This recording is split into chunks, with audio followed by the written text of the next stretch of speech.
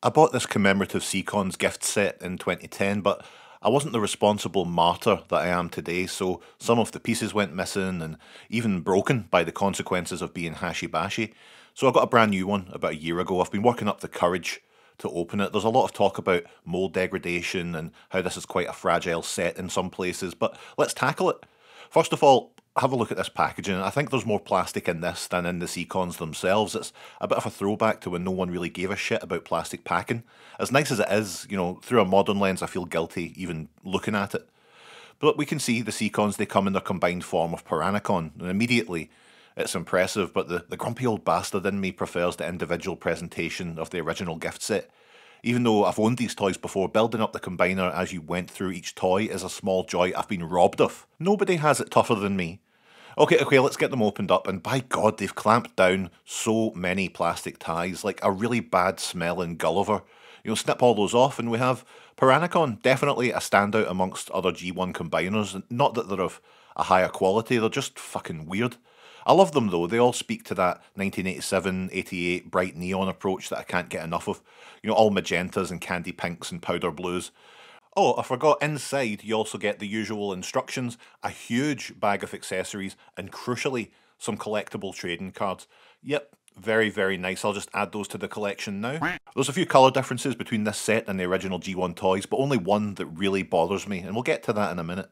The set builds Piranacon with the legs elongated, but, I'll let you in on a wee secret. I don't like that at all. I want my combiners squat and dumpy. There are 6 Seacons in total, with leader Snaptrap taking the centre stage, and the rest becoming limbs. There's no real definitive setup, but I like how they've done it here.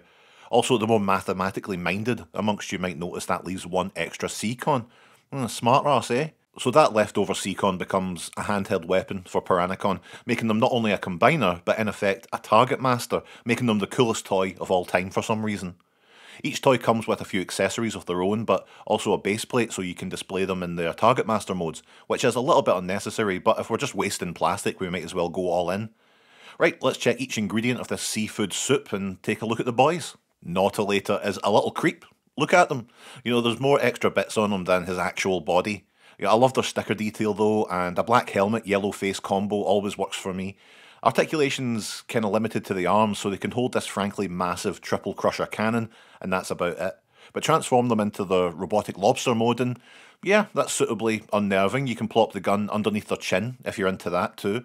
And in Target Master heat-seeking torpedo mode, atop his stand, he looks shite. Overbite here's got a bit more of a coherent robot mode, and I tell you what, they're not exactly going to fall over anytime soon with those huge arms on the feet as stabilisers. Same articulation as before though, essentially the arms that can aim his incredibly named Jawbreaker cannon. Turning into a horrific shark mode with arms and legs, Overbite doesn't go completely into goofy territory but is extremely close to it.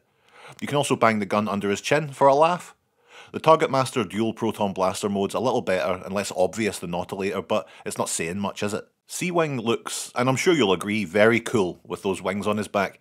Their venom lasers can be dual-wielded or combined into one gun if you can't be bothered aiming one of the guns slightly to one side. They suffer a little bit from that huge overhanging tail on the back, but it all pays off in the transformation into Manta Ray mode. Again, a Manta Ray mode with legs. Look at their wee face and this giant nostril. You can slap the lasers under the wings and you're good to go. I actually quite like the Target Master mode here, definitely my favourite so far, and it'll become a real tragedy later. That's a bit of foreshadowing, as we say in the entertainment business. Scalor suffered the most in losses and breakages in my last set, so hopefully this boy can keep it together for 5 minutes. The design isn't a million miles away from Overbite in robot mode, with their dual crustacean rifles being the big differentiator. In their coelacanth form, with arms and legs of course, they've got one of the most distinct alt modes. I love their scaly detail and that horrid little face of his. You can plug the rifles into their back too, and I adore their little try-hard scary stance. In the Target Master slime shooter rifle mode, they're not bad. I've seen worse. In this set, not 1 minute ago. Tentakill is probably the most streamlined of the smaller robot modes, with a great mix of candy pink and magenta, and those stubby little feet with cool sticker detail. And they come with dual slime laser rifles, and I think they might be my favourite of the team's robot modes. Tentakill is usually everyone's favourite. It's easy to see why folks love this little creep in their squid with legs mode.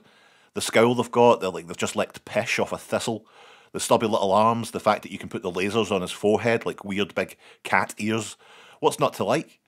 Much like the robot mode, the Target Master 50,000 volts lightning rifle's very streamlined, and it does a good job of looking like it's not just Tentakill lying down, which it mostly is. And Snaptrap is the leader that comes with everything you need to complete the Piranacon experience. Your feet, your fists, the sword, the helmet, the chest plate. But they're more than just the accessories they come with. I've got a lot of fondness for Snaptrap as I had the original as a kid, creating a lifelong passion for giant turtles and robots who turn into them. But the big issue I have with the colour changes for this set is that they've gone with a green head instead of the black of the original, and it doesn't look anywhere near as good. But it's what we have, folks, so dial it back a notch.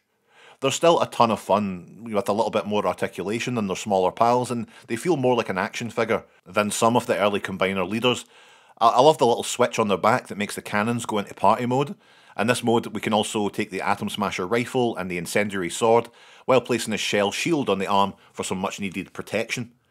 That Tortoise mode, this time with, earned arms and legs, is fantastic. The wee jaw, the little teeth, the shell combined with the shield, it's a great toy. Of course the cannons can still fire away, this time at someone and not just straight up into the sky. No Target Master mode, but you can plonk the rifle on the top if that's what you want. That's something, isn't it? Together, they're a fun little crew, aren't they? The colours work so well together. They're almost as much fun to display individually than in their combined mode. Well, almost, let's get them all back together. The tragedy here is that Sea-Wing is probably my favourite Target Master mode, but I can't have them in any other place than on the arm. The wing on the shoulder just looks too cool. So we're going to let Nautilator take their predestined place as the Target Master weapon. They were literally made for this. The Seacons, Piranacon, they're just a great set of toys. Maybe not my favourite Combiner ever, but one that stands out for sure. What's your favourite Seacon? Why not drop us a line? As long as you keep your comments on a small scale, that would be fantastic. Remember to tune in next time for some more videos, for God's sake, where we'll take you to Trouter Space. Be sure to subscribe to the episodes so we can efficiently get them to you. Funny. Just squidding, you don't have to do that, but if you do, let me know.